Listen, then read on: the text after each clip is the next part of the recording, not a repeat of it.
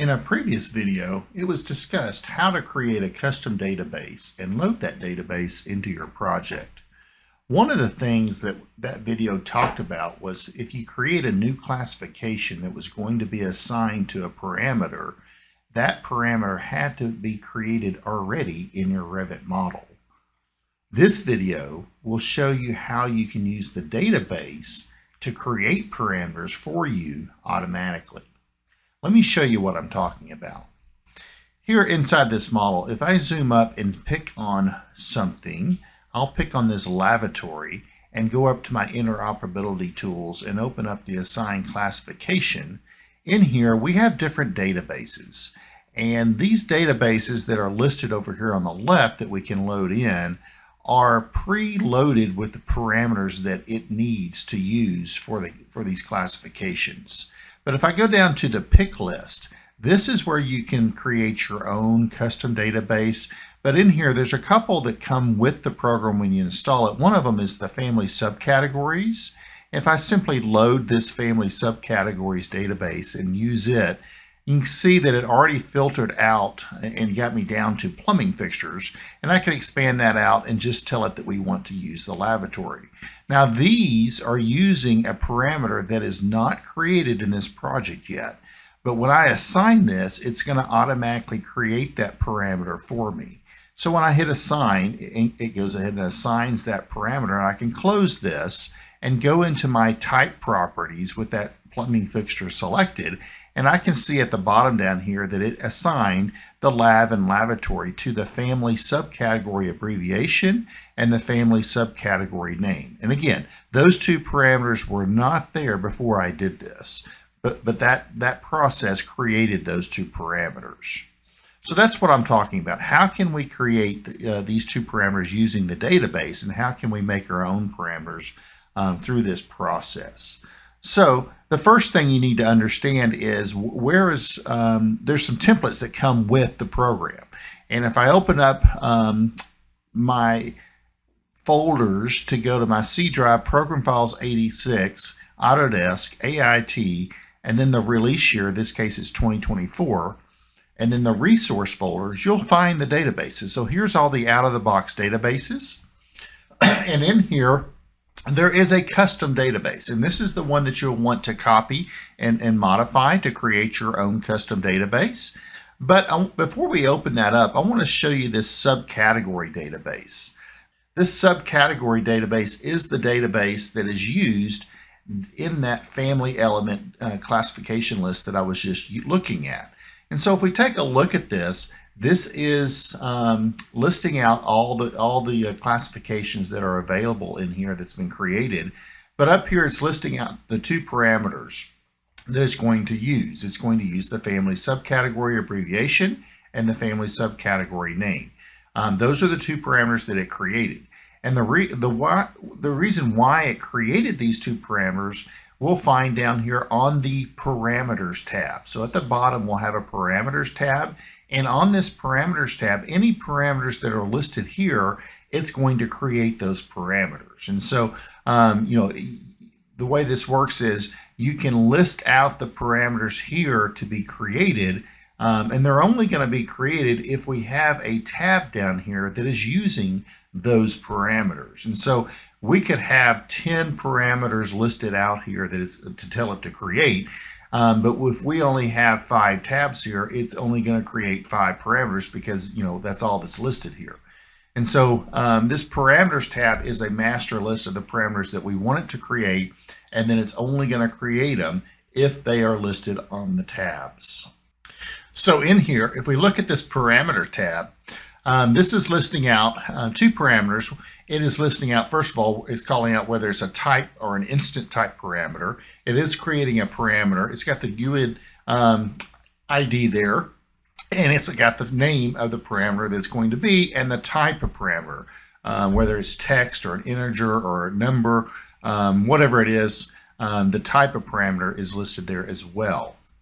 And so when we create this, we can create any parameter we want to, and it doesn't have to be preloaded or pre-made inside of our project. So what I want to do, I want to show you how we can start from scratch and create some new parameters inside this database and have it populate those parameters inside my project. And so I'm going to switch over and close out of this and go back and open up actually a copy of this classification manager custom database. And again, I do recommend that you make a copy of this and don't modify the original. That way you always have the original intact there. But I do have a copy of this up here in my folder that I'll go ahead and open up. And inside of here, I've done a couple things to kind of help us get started in this. But in this file, you'll see that we've got some tabs down here at the bottom. We've got an instruction tab that tells us, how to do this. And by the way, on this instructions tab, if you scroll all the way down to the bottom, it does talk about this parameter tab and how you're supposed to use this parameter tab. So that's there if you need that. It has some tabs down here at the bottom. It's got a parameters tab that we'll look at. Right now it's blank, there's nothing there. It also has a facility tab and a space tab and a products tab. I've gone ahead and filled in some information down here for these tabs as far as the data that we want to use in the database. But the one thing I have not filled out on any of these tabs, the facility, space, or products, I've not filled out the parameter name or number. And so those are all blank in there, so they have not been filled out appropriately, which is what we're going to focus on. And so in here, I want to create some new parameters, and so I'm going to use this parameter tab to do it. And one of the things that was is kind of neat about this is all set up so that we can take advantage of the parameters that we have in our shared parameter file. So we can use, if we have a shared parameter file, we can essentially open that shared parameter file up and copy and paste that information into this spreadsheet without any changes or any format changes at all, and everything should work. And so I'm going to go ahead and open up a shared parameter file that I have that we can use to copy from. So in this shared parameter file, it's not too long, but I've got some in here. I've got some parameters in here for facility, for space, for type. Notice I've got 2 in here for each one of them, both a description and a number. But that's what I'm going to copy in. So I'm going to highlight, starting right here, and highlight everything in this shared parameter file below the header names.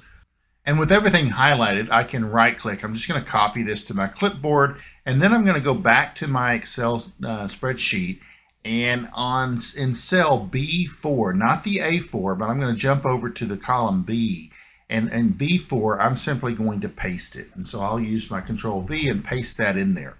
And you can see that the formatting comes in great. As far as the columns and everything, I don't have to reformat it or move things around. Everything is there as far as the names and the type of parameter, everything that we need. The one thing we didn't copy in was whether this is a type or an instant parameter. So I will need to go in and assign that this is an instant or a type parameter in here. So as I fill this out, I want to make sure that I fill it in correctly. And one thing you need to understand is that some of these types of categories will not allow you to have type parameters. For example, spaces, they do not have type properties, and so spaces will have to be an instant parameter. Same thing for facility. Facility will only allow you to have instant parameters in there. So as I fill this in, I'm going to type in instant for this first facility one. The next one is also going to be an instance. The next one is my parameter type description. This one I will do type. And the next one will be instant as well. And instant for this space parameter, and instance for this instant parameter. And then this last type parameter will be a type parameter. And then I've got one more instance parameter. So you do need to fill that in, whether they are going to be instant parameters or type parameters. Once you have that filled in, it should work as far as coming up in the right properties dialog.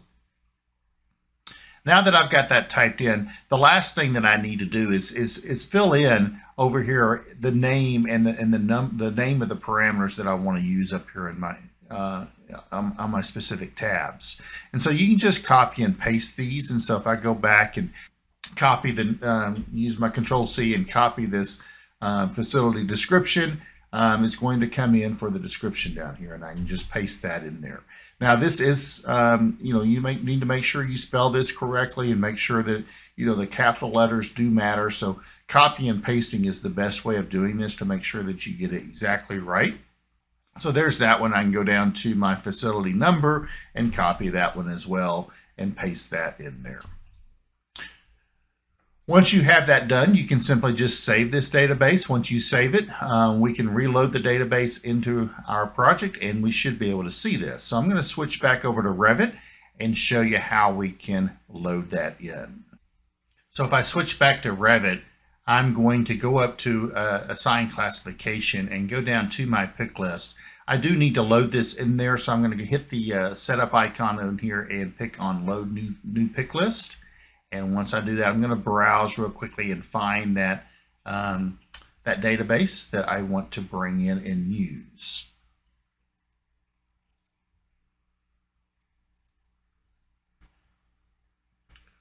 Once I load it, I'm going to go back to my pick list. I do have to pick here to load it into this project.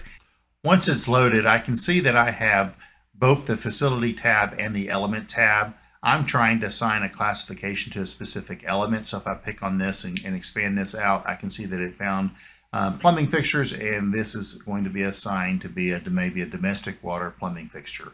And I can pick on Assign. And when I do this, it's going to automatically create those parameters into my project. So if I close out of this and show you in the type properties, it will have at the bottom of my type properties those two parameters, and there they are right there. I put the word my in front of it so you could see that these were my parameters that I've created. So there's my parameter type description and my parameter type number, and it's filled in the data for you. And so with that, you can see that you can easily bring in parameters, classification values, and have it create parameters for you automatically. So to wrap this up, I want to give you some final thoughts and some recommendations. If we, first of all, this is only for advanced Revit users. You need to have a great understanding of how shared parameters work, and this is not for the novice in there. So that's the first recommendation. Number two, only allowed parameters, data types are text, integers, numbers, yes, no, and URLs. And so any other type of parameter type will not be accepted in the tool. Classification Manager will only create the parameters if it finds it on the Data tab. So remember, you can create as many as you want on the Parameters tab, but if they're not on the Data tabs, it will not create them in your project. It will add the parameter to the default Classification Manager categories automatically, and so those categories are predefined inside the program. We can't add to those categories. Those categories are what they are. And databases are not backwards compatible. This function, as far as that parameter tab, was added to the Classification Manager 7.2 and later, which is supported by Revit 2018 and forward. So if you do have a newer project and you try to open up an older project and you try to open up a newer database, just know that it's not backwards compatible. And so, it's available for version 2018 and forward. So with that, that's how you can use the Classification Manager database to automatically create your parameters for you.